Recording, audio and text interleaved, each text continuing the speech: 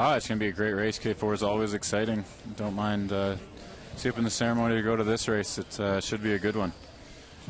Looks to be pretty Eastern Europe filled today in the final. Belarus, Russia, Hungary, Slovakia, Poland, Serbia, Slovakia, and Norway. So you got right across the fields and some. Yeah, good to see Norway in there. Obviously, a lot of success from Erik Ferris Larsen in the K1, but great to see them kind of maybe build on that and into their crew boats. So I guess with the Hungarian crew is the Olympic silver medalists, I believe. The Australian crew not here, didn't make the trip The awesome over. foursome decided not to come. I think one of them is getting married, the other one's having a baby, and so there's all sorts of. They're busy at home, so it's a long trip for them, obviously. So they have to make sure it's worth it if they're going to come, and I think that's why they kind of brought a small team. But we've still got some cracking athletes here. We've got the Belarus. The majority of the Belarus team, they watched the gold medal at the Beijing Olympics. And we've got Vadzim Makhnew and Roman Petroshenko, obviously complete gods in their country. Very strong athletes. So much success in the past. Just we've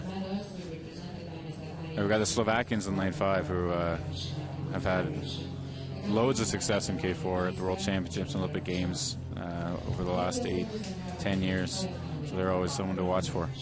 In the picture, not surprisingly, it's the silver medal winners from the. I've just been in the picture with Hungarians, and Zoltan Kamara, 35 years old now. He's won 3 Olympic golds, done it all. It's still going strong. Still, I'm sure, looking to win this race in front of his home crowd.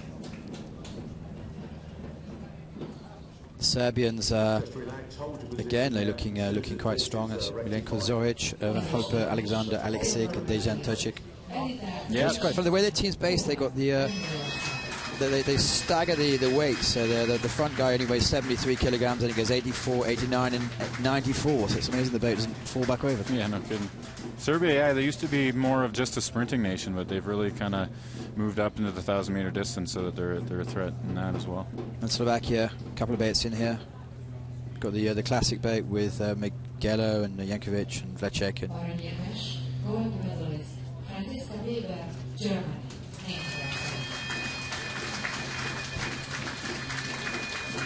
Unfortunately, we don't have time to see it, but we're just in front of our eyes. We have Francisca Redwa accepting her gold medal for winning the women's K1000. Yeah, Katrin Wagner Augustine getting her 2nd medal of the day.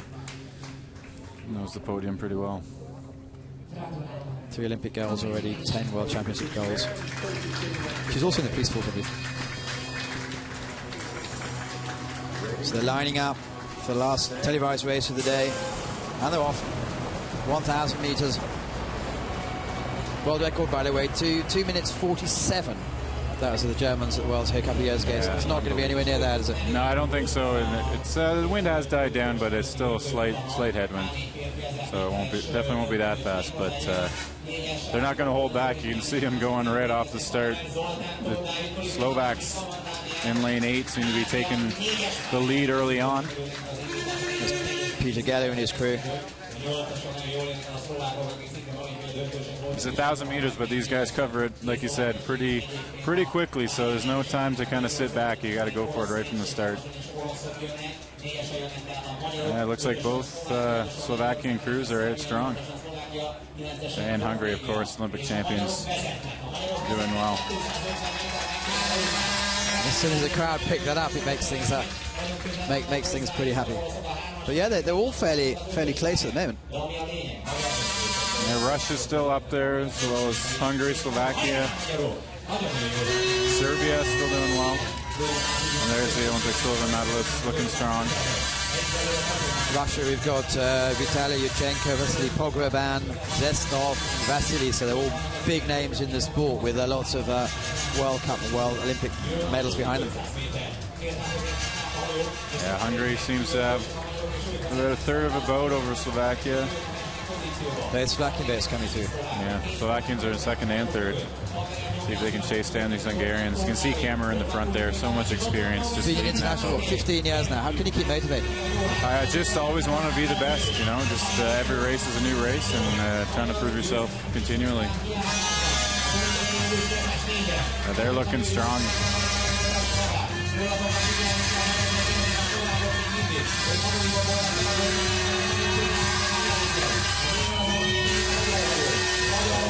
meters to go. It's still looks like Serbia's making a charge. Back on there. Followed by Slovakia, but Serbia seems to be the only ones that might be able to catch the Hungarians.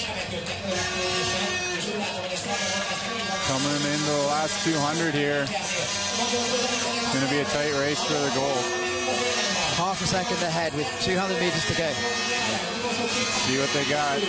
This is your old crowd theory. See if they can come through. They're going nuts. That's a good shot.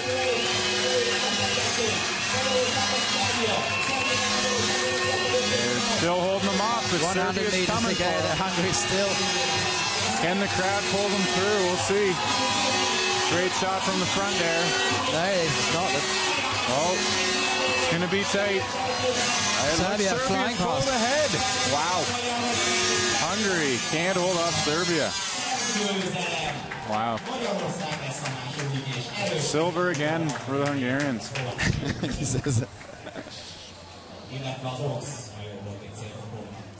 Well done to Serbia. All have their birthdays in April, by the way. I'm sure maybe that's something to do with it.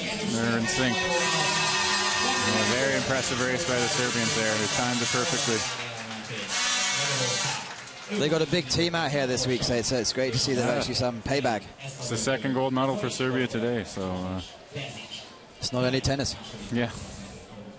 We're actually very close to Serbia, aren't we? We're a few kilometers from the corner of Romania and Serbia on the border. Oh, yeah, no, absolutely. It's you turn the wrong way, leaving the regatta course, I think you end up in Serbia, so... I'm sure they have a lot of fans here cheering for them as well. It's very quiet now, to be honest. Yeah, no, I think the Hungarians are always expecting a win in the K4 at home, but the Serbians stole it from them today.